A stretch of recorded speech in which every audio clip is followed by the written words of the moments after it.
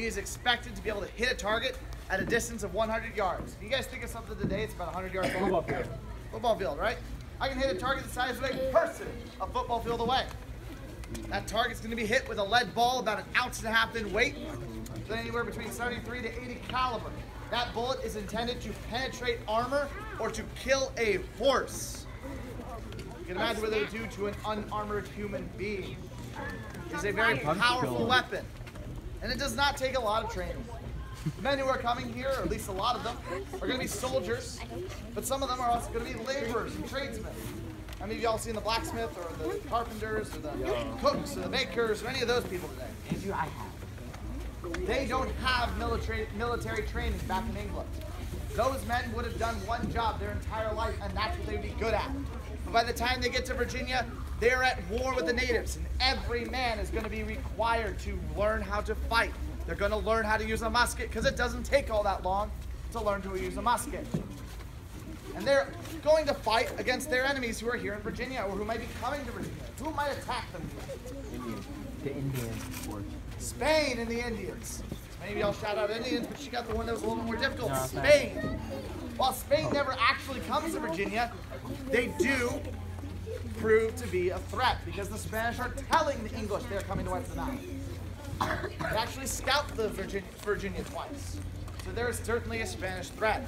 Against Spain, you're going to go up against people using muskets, wearing armor, and riding horses. Conveniently, this weapon has the same range as those muskets. This weapon kills horses. This weapon goes through armor, so it's a useful weapon to have. Against the Powhatans, what weapon are they using? A bow and arrow. And they've trained since they were 6 or 7 to learn how to use that bow and arrow effectively. They are amazing warriors. So if you're an Englishman, you only have 2 weeks of training, you want a weapon that can match or exceed what they have, because you certainly don't have their level of training. So if you're a common laborer or tradesman, you get a musket. You can shoot a distance of how far? Football field. That's twice the range of the bow, which has only effective range of around 40.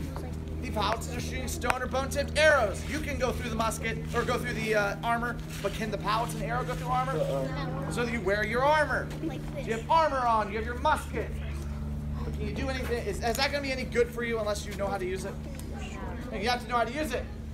So you bring gentlemen and officers, members of the upper class, who can teach you how to fight.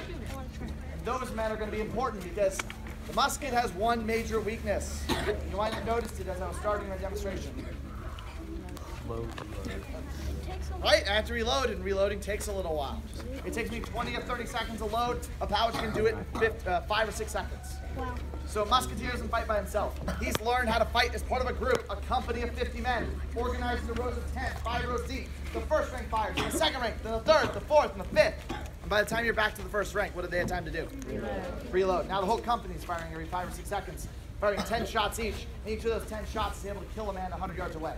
Do the Powhatans want to come directly towards that? No. They'd rather hide in the woods, shoot their arrows at anyone who's not suspecting them. So maintain a constant 24-hour watch on the fort, and only travel by boat as best you can, or maintain a constant alert status as you're going through the woods, and you should be fine.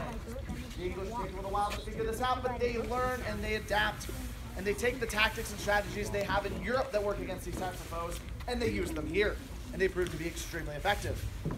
Especially since most of us here speak English, not Algonquin. Now, I can talk to you all about the weapon until I'm blue in the face, but you guys want to see it work, right? Yeah. You want to see it go off again, right? Yeah. Not excited at all. You want to see it go off again, right? All right. Now, before I get fired again, I have to load it. And I'm going to go through the loading steps with you. I'm going to tell you what I'm going to do, and I'm going to do it. I'm going to need those for you to keep your hands off your ears until I tell you. All right? Because if you have your hands on your ears, there's no point in me talking. All right, so I'm going to start with the priming flask. That's this piece right here. The priming flask is filled with priming powder. The priming powder goes into the priming pan. I then cover the pan up, blow it off, cast it off, make sure there's no loose gunpowder that might accidentally blow me up. Then I cast my musket about, and I take a single charge of gunpowder. 1 shot, pre-measured. Why would I pre-measure my shot? What's the importance of that? Right, so I always have the same amount, so I'm always hitting the target same place. There's no drop, there's no too much or too little. And on top of that, if I'm in the middle of a battle, I hardly want to be spending my time measuring something, do I? Imagine how hard it is just to measure in your kitchen when you're cooking food. Imagine doing that with bullets and arrows flying at you. So, I'm going to have a pre-measured charge of powder, load that directly down the barrel. I would then pull a bullet out of my pouch, right out of my mouth, load it, draw my scouring stick, and ram it down to the back of the musket. At this point, the musket is loaded, but it is not ready to fire. It still requires one more thing.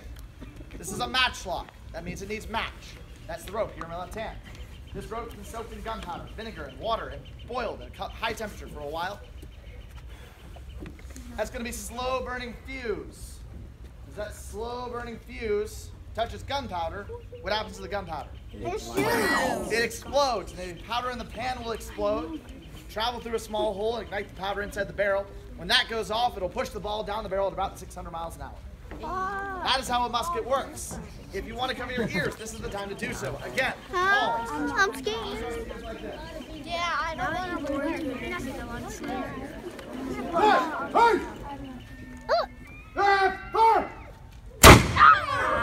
It's every time. It does.